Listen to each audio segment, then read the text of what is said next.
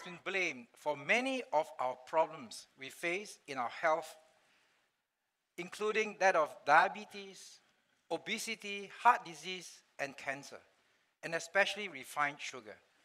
On the other hand, we've been told that certain fruits, vegetables can prevent cancer and these various diseases. What really is the truth? Now, let's look at a common fruit we all love, the mango, and compare it with a drink that many of us drink, or many of us have been forbidden to drink, Coca-Cola. 320 ml can of Coca-Cola actually has 34 grams of sugar. The mango, average size small mango, 45 grams of sugar. What about a small durian? Actually has 180 grams of sugar.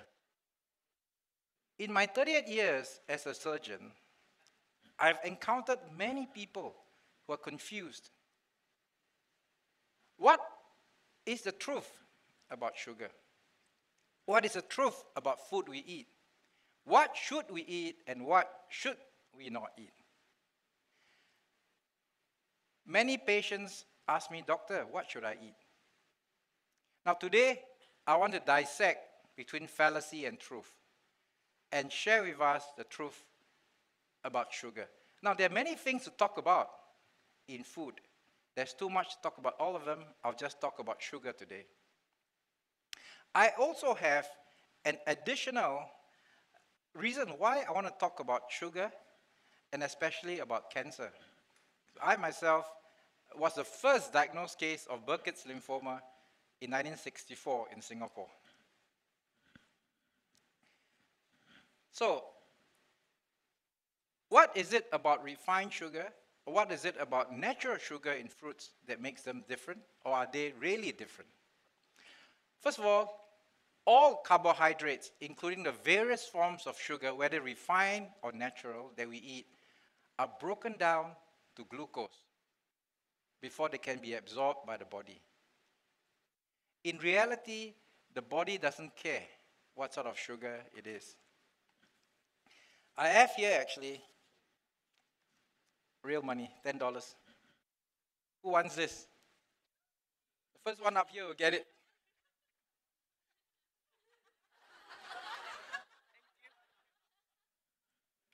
Hey, you didn't ask me where that came from. Was that dirty money? Was that earned by me? Did I pick it up? Did it go through the sewer? He doesn't care because it's real money. And that is, my friend, is the same with sugar. Sugar is the currency of the body.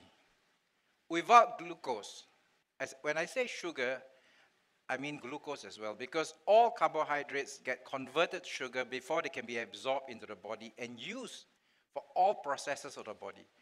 All body processes need sugar. Without sugar, there can be no transaction. Without money, there's no transaction in this world. So sugar is the currency of the body. For us to live, for us to work, for us to do anything, we need sugar in all the cells. Now, what happens if we have excess money? We save them in the bank. These are our reserves. What happens when we take too much sugar? It is stored in the body as a reserve, as fat. When we need it, we draw on it.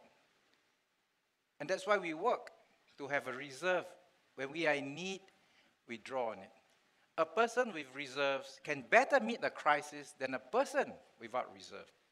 Now, of course, some of us have too much reserves. That's another story for another day. In reality, if one is sick, we need to draw on our reserve, especially when we cannot eat. The body will then convert this reserve into glucose. Then the body can carry on with its transaction of whatever it needs to do. Build up new muscles, build up new antibodies, do the work that the body is meant to do. In the same way as our savings, we draw on them. Now, what happens if a person has cancer or a person has serious illness and he has no reserves, he has no fat? What does the body do then? What would you do if you have no reserves in the bank to draw on in a crisis? You then have to do away or sell even things that you really need. You may have to sell your house. In a person who is thin without any fat reserves, they use up their muscles. They convert their muscles to glucose because I said glucose is the currency of the body. You have to break your bank to do it. And that's quite sad. And that's why we see that a lot of patients who are sick and dying in hospital, they are wasted away. They've got no muscles and they can't mount a response to the cancer.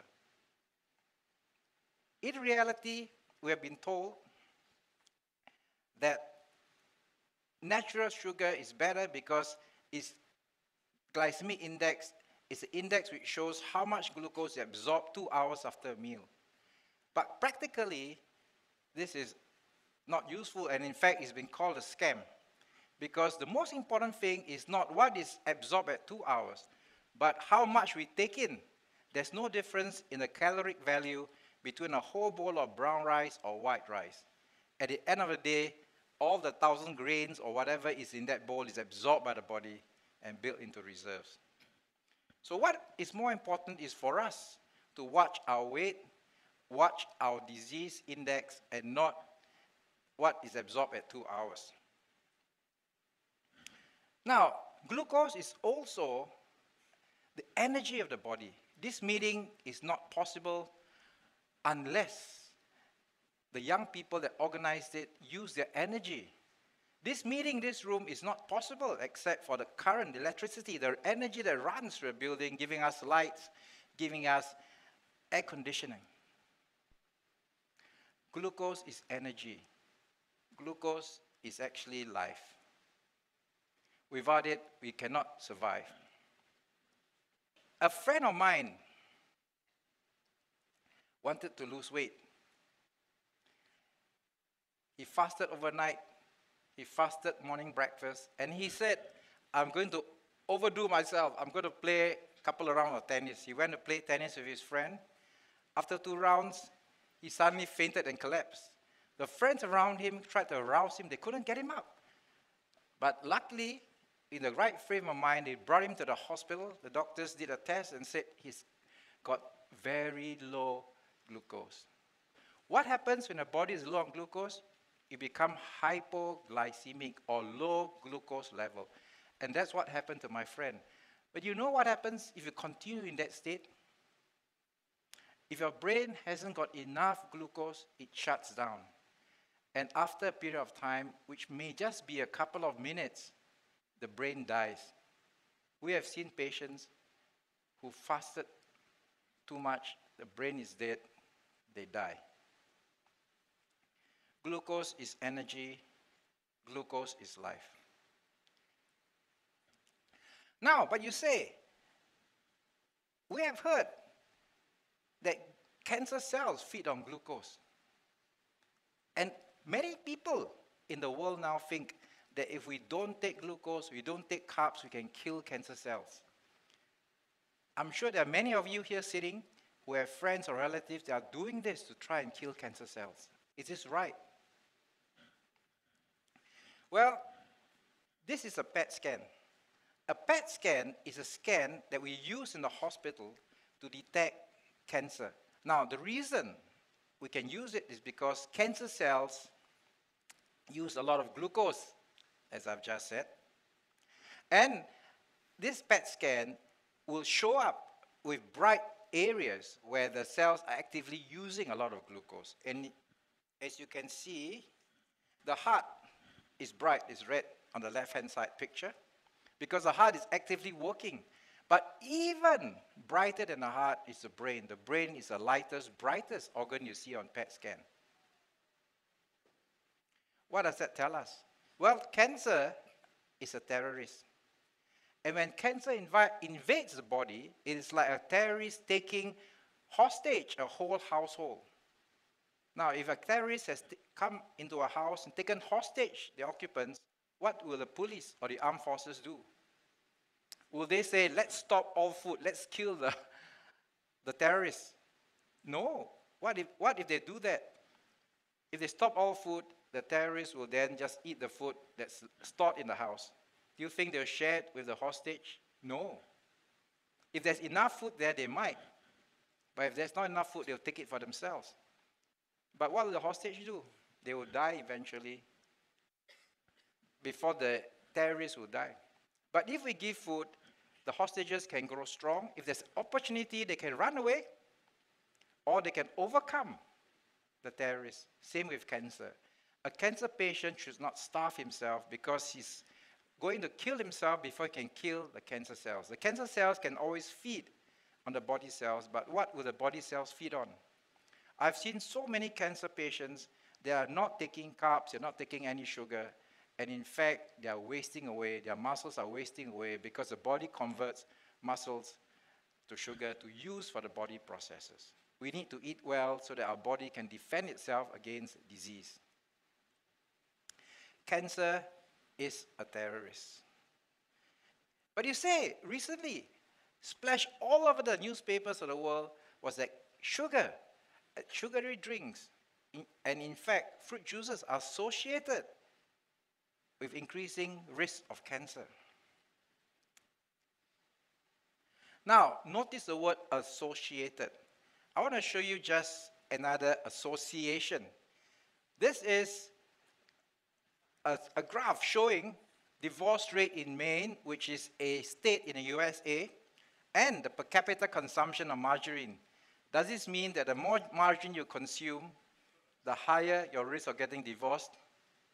Now we laugh, because obviously it's not true, but it's associated. Now we blame sugar because we have been taught that it's associated. But association is not causation. So, who is teaching us these fallacies? It is what we read in the newspapers. It is what we read on the internet. It is what bloggers write. And who are these writers? Who are these people teaching us? A lot of them are people copying from other people. Some of them are young people. A lot of them have no medical experience. Some of them are teaching us things out of kindness, but out of wrong understanding. Others doing out of mischief. Others doing out of malicious intent or for financial reasons. And many have been led astray. So we have to be careful and distinguish between fallacies and facts. Now, but you said, sugar, isn't it the cause of diabetes? Now, what actually is the problem with diabetes? A cell, an organ in the patient with diabetes has no access to the sugar, and that's why they develop problems in their brain, in their heart, in their kidneys, and so forth. Yes, the currency of the body is floating around, but they cannot absorb it to use it. So the problem in the patient with diabetes is not too much sugar. The problem is that he's unable to use the sugar. And when he uses insulin or medicine, he then absorbs the sugar and can use it. Now, before we go on, why do we need? By the way, that's my granddaughter. Why do we feed her? Why do we eat? We eat, first of all, for enjoyment. We need to enjoy our lives. Secondly, we eat because we want to absorb energy. And as I told you, sugar is energy. Thirdly, we eat to absorb nutrition. So if we cannot absorb something, is that food nutritious? Now let me tell you, carbohydrates, proteins are absorbed totally by the body, leaving no residue or very minimal residue. But dietary fiber or fiber, whether in fruits, vegetables, cereal, and so forth, is indigestible to humans. Animals which eat grass, herbivores, can digest fiber. Humans cannot. So actually, the real junk food is fiber, because fiber is indigestible. All that happens when you eat fiber is it becomes feces. It makes your motion bulky. The bulkier, the bigger the feces, the harder to evacuate. We call fiber roughage. in common language. That tells you that fiber is more difficult to discharge because otherwise our predecessors would have called them smoothies. In fact, there is actually no significant difference between vegetarians and non-vegetarians in dying from stroke, heart disease, cancer, or all other causes combined. This has been shown in many studies. Life is really about balance. It is not a problem with sugar. We need money, we need sugar in our lives. How much we need depends on our lifestyle. So let's balance our thinking. Let's divide between truth and fallacy. I've done my work here today. I've given you a little bit of what I think is important for us to defeat diseases in our life and to get over the problems we are facing if we do have cancer. And therefore, I think it's time for me to take